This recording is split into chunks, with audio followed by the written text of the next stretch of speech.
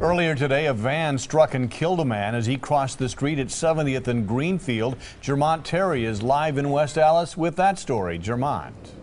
Mike, 70th Street is back open tonight, but the investigation shows that a minivan hit, dragged, and killed a man trying to cross this busy road. The busted windshield on this minivan shows the point of impact. West Allis police say the van's driver ran over a 47-year-old man at the intersection of 70th and Greenfield. That's frightening. That's frightening. Like I said, it could be any one of us.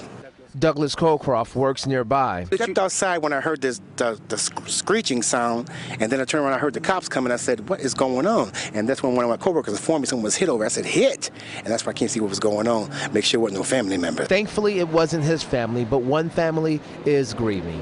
It's sad. Somebody's family gonna have to deal with this. One witness tells me just as the van made a right turn, it hit the man. He landed on the windshield and somehow wound up underneath the van.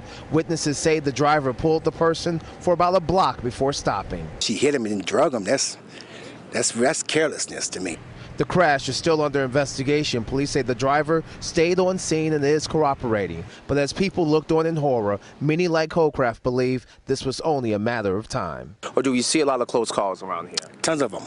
Because they just sprint out there. They just sprint out. They don't look where they're going. Either on their cell phones or they text and they just walk across the street. They don't think about what they're doing.